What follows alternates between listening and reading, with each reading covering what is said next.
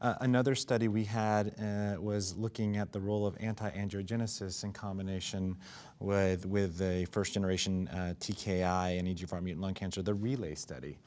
Bob, you want to walk us through that a little bit and tell us what that showed? Yeah, so this was another randomized phase 3 trial of Erlotinib plus Erlotinib and Ramucirumab in EGFR mutation positive patients.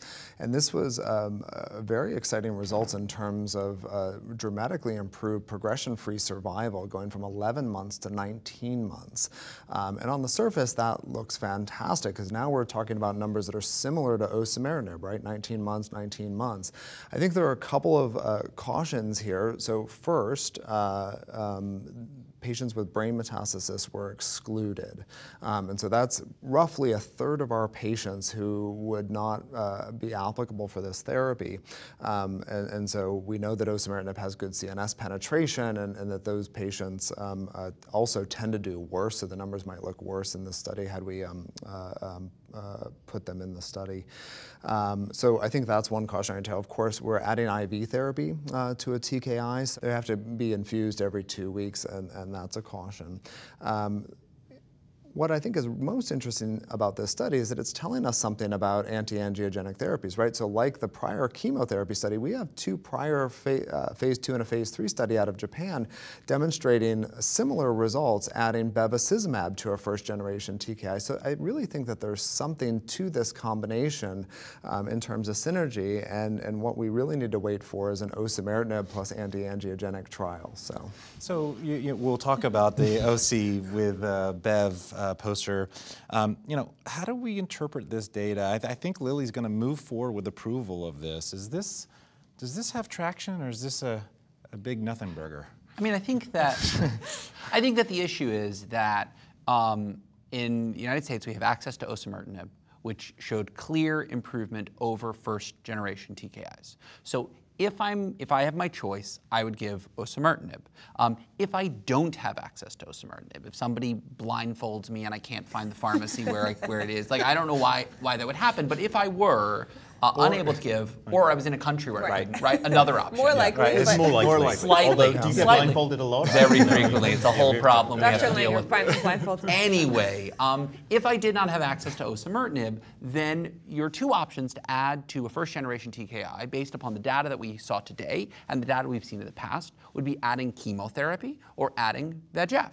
And to me, you've got one in chemo that is associated with an overall and progression-free survival advantage that is remarkable. And then you have another where you have a PFS advantage, which is impressive, but you have no OS advantage. And we saw in the Bev studies with first-generation TKIs that despite a rather impressive, even more impressive PFS improvement, the OS failed to improve. And we've seen this over and over with VEGF inhibition. So to me, if I was going to add something to a TKI, I would add chemo way before I would add VEGF inhibition. Well, just on that point, though, I mean, the chemo did double the rate of grade 3 toxicities from something like 25% to 50%.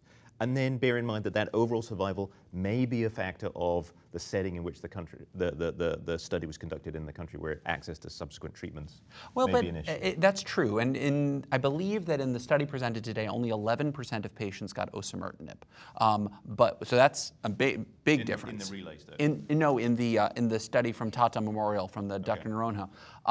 But in the Japanese study, in NEJ009, I believe they did have access to osimertinib in that study. And so we still saw a benefit there. So I'm not, if I were adding something to a first-generation TKI, I would add chemo. I personally don't see a major drive to add VEGF.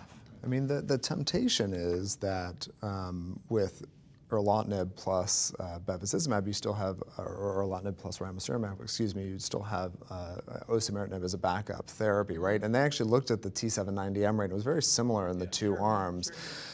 However, again, I think we don't have those brain metastasis patients, and I think that's the biggest limitation of the study. So, you want to comment briefly on kind of moving the bar forward and adding bevacizumab to next generation TKI with osimertinib. We had a poster from Helena Yu, mostly looking at safety from a phase 1 experience, but having some efficacy results as well. Yeah, you know, I think we all agree. I think actually with both the VEGF story and with the chemotherapy story, you know, it's hard to know what to do with these data in the era of osimertinib, and I think all of these data really will be worth repeating with osimertinib.